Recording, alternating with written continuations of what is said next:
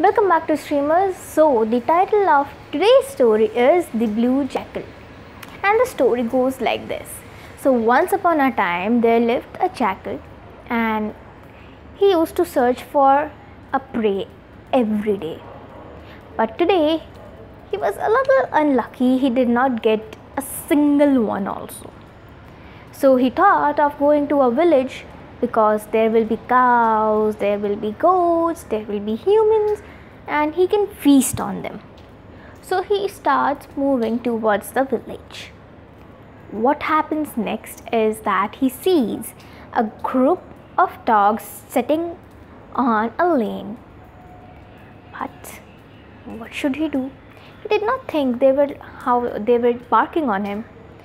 He proceeds and he goes to a home of a washerman, the person who washed the clothes. Now there was a drum full of meal. I mean indigo, like that's used for coloring white clothes, a little in bluish tint. So he jumps into a drum which was full of that meal, the indigo, and he sleeps there because he did not find a prey till late night.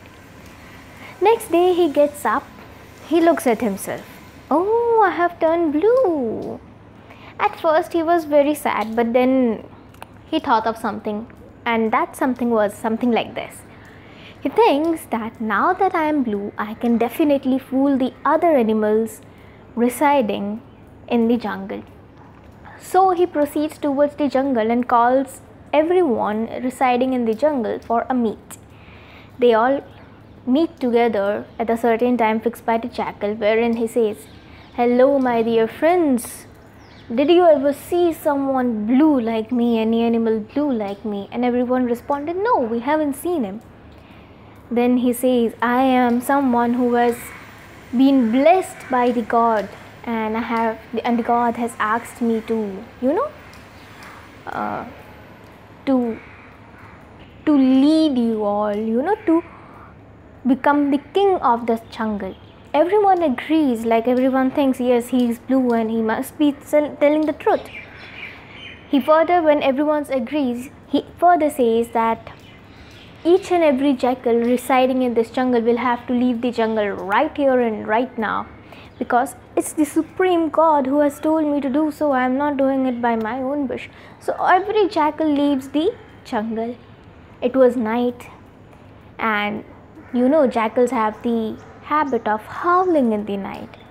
So he was unable to stop himself, and he starts howling too, and every other animal residing in the jungle now knows the truth. They all comes and kills him and feast on him. The moral of the story is, never ever tell a lie, because a lie can cost you a lot. With this I conclude. Thank you.